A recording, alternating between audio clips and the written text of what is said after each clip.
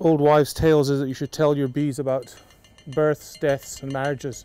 Don't know if that's true or not, but apparently the bees need to know these things.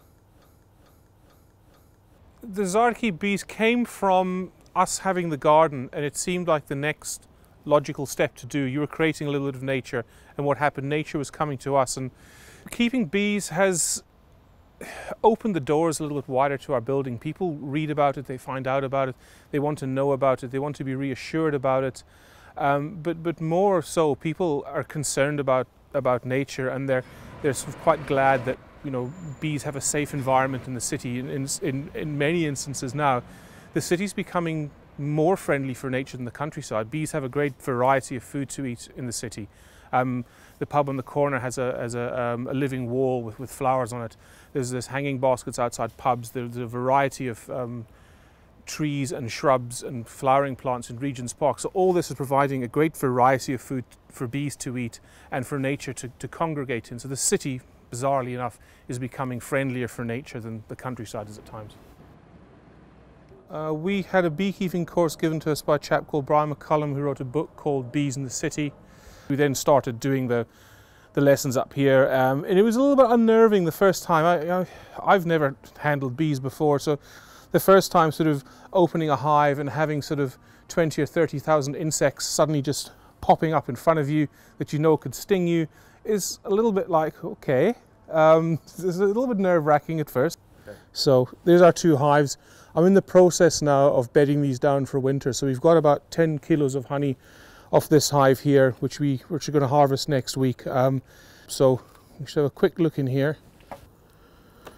And there you see, there's a whole lot of bees. So this is sort of end of the year now, where there's not a whole lot for the bees to eat, so you can at this time of year feed them a bit of syrup. Look on that there, you'll see there's a slightly older capped honey there, and slightly newer honey they're in the process of making now. You can see it's full of nectar, and they're just in the process of capping it over, and that will then become food for them in the winter time. They're fairly calm and happy now. They're like us, they don't like their house being open if it's not a nice bright sunny day. Some of the challenges that the beekeepers face, certainly in an urban environment, is making sure that the hive is healthy throughout the summer. You're looking for varroa mite, you're looking for deformed wing virus, and you know, lots of hives have been wiped out by these pests really, and it's quite difficult to you know, you constantly got to keep on top of it. And the other thing that we have very little control over is the weather. And a couple of years ago, when it was a very, very cold winter, I did lose one of my hives, which is quite tragic because I'm not a farmer, and took it quite personally. So the idea is, when we do make our harvest, you have to judge what stays and what goes, because obviously the reason they make honey is to survive the winter. The one thing that London is very keen on, and has lots of hives now, they all want the honey, but they're actually not thinking about the fodder to actually give the bees the flower nectar that they need. So having the bees has actually affected the way I garden and the way I teach gardening as well. It's flowers like English wildflowers, or flowers with a big open face.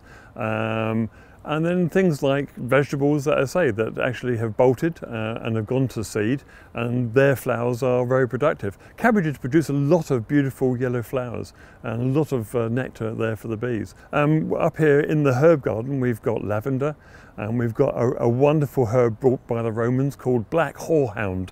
It doesn't look like much, but the bees go crazy on it. It has little purple flowers, and I think they get a lot of nectar from it. The challenge is keeping them in a commercial environment like this is firstly convincing people that it's a good idea.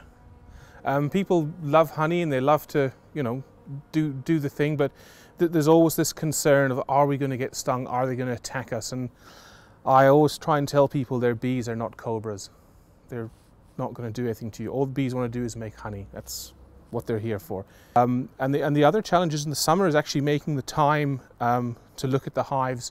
As a person who works in an office, you know, the phone's ringing, you've got 100 emails to do, you've got presentations to do, you've got pitches to organise for, and you actually have to make time for this. So it is a commitment. You can't just say, I fancy doing it for a week and then I'll fancy not doing it for 2 weeks.